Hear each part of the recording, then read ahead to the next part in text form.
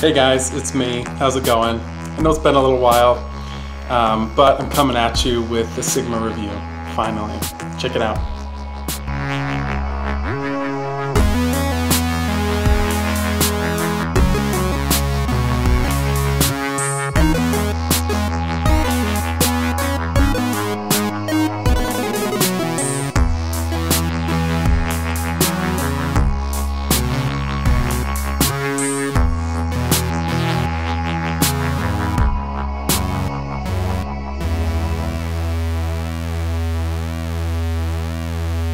Alright guys, how's it going? It is finally time for me to give you my thoughts and impressions after having spent some serious time with the BCN3D Sigma. I've had it for a few months, and due to some special circumstances on the side of BCN3D and also me starting a new job and some stuff going on, I ended up having it for longer than I expected, and I got to print a bunch of stuff for a client in that time and used the Sigma just to take advantage of the fact that I had it a little bit longer, and that allowed me to really evaluate the printer even more.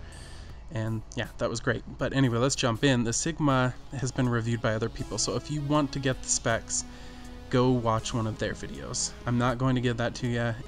You can Google it if it's Googleable. I'm not going to bother to go into too much detail. Suffice it to say, it's an awesome 3D printer that can print very high resolution, but the most important thing, as you're seeing in these videos here, is their independent dual extrusion system, which allows you to print with two heads that move along the same linear rail, and you end up with amazing prints like this one that was printed with PVA. A moment ago there you saw the PVA supports dissolve in water. The result are parts that almost look like they could have been done on an SLA machine without the expensive SLA part. Really happy with how this Link model turned out. It's so cool. It's on my mini factory and we'll link to it below. Now, what it comes down to is what you're seeing right here.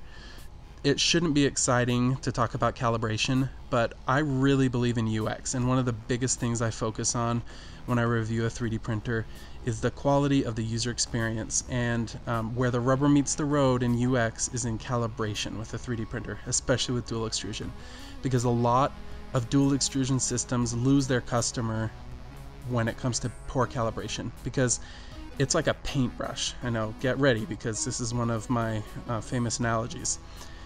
When a painter becomes truly comfortable with a paintbrush, then he can focus on his art.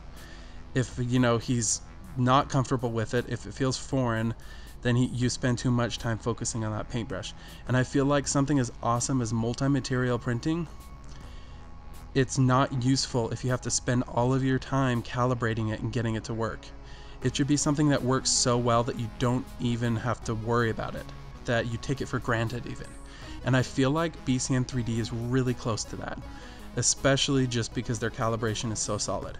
So you end up getting awesome prints. And to me, honestly, the PVA stuff is the real value add with multi-material printing, because it makes FDM printing that much closer to at least competing with SLA and some of the other technologies on the market. It makes it more practical. It allows you to print parts that sometimes would require significant redesigns to work with FDM printing. If you do a lot of printing like I do for prototyping clients, you run into problems where you either have to go back and say, hey, can you redesign this so I can print it easier? Or you have to use a ton of supports that make the end part kind of just look ugly. So I'm crazy impressed with this machine. I do have a few minor gripes. One is that the text doesn't scroll from the LCD when you're selecting a part. The purge trays could be a little bit bigger. That's where the filament purges into when it's parked. Over here you can see that. Those are super minor. And then maybe a few feature requests, like having an ability from the LCD to swap the extruders in case you wanted to switch on the side the material was on. I've once loaded up PVA on one side and PLA on the other, and realized I sliced my G-code for the other way around, and that would be a really easy thing to do. I know other companies have that functionality, so fortunately those are all software things except for the purge tray, but the purge tray is removable anyway, so they're things that could definitely be improved on. Oh wow, and I almost forgot to talk about the actual problems I had that were mostly unique to my circumstance. we had a few problems with the firmware for the LCD, and it became difficult to fix with my Mac. It's a lot easier to do on a Windows machine.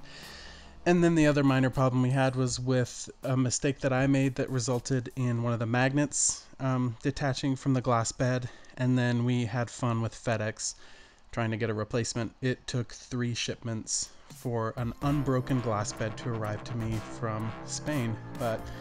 So this is really all I have to say at the moment about the BCN3D Sigma. I spent quite a bit of time with it, and I'm really happy. You can see all sorts of stuff that I've done with it in this video. In the beginning, we also went through a few parts. You can see some of the other things I printed there, but the quality of the prints are just amazing, and I wanted to show you a few of those so you can get an idea of the quality. But again, it really just comes down to user experience. The user experience is so good, and to me that's what makes it a great 3D printer and makes it totally worth the money. Thank you guys for checking out my review of the BCN3D Sigma.